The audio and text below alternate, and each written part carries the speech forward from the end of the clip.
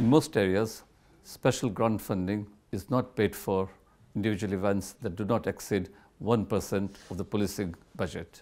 But in London, this requirement has normally been waived since London's budget is so large. The government is proposing to strictly impose the 1% threshold for the Met for 2019-2020, which would result in the Met having to pay for the full outstanding £31 million in special grant claims from its existing budget.